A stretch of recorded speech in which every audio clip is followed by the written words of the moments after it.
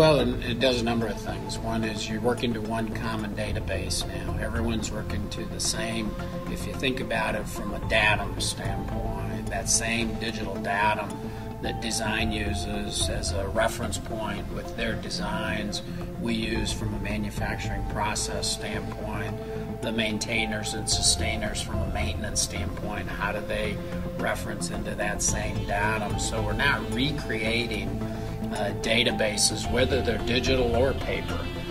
It's all constructed around that same digital thread throughout the entire design to realization with actual hardware, product hardware, through field maintenance, field upgrades. When we make changes and modernization to the product itself, it still goes back to those same digital references. So we save all of that efficiency.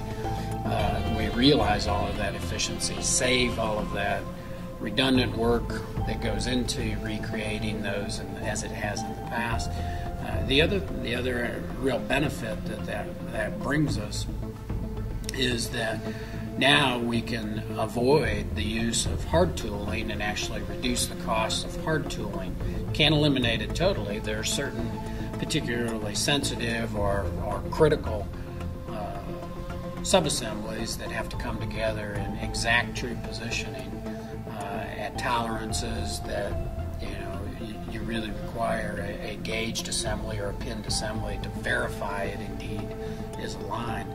But you eliminate a lot of the external tooling to position things because you already know that the digital datum that has actually come through the design is employed within the numerical control of the positioning equipment that we use, whether it's laser alignment or numerically controlled machining or drilling processes.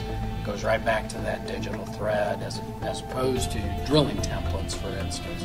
So we've eliminated all of that cost, all of the maintenance of keeping and storing and moving and upgrading those tools over the life of the program.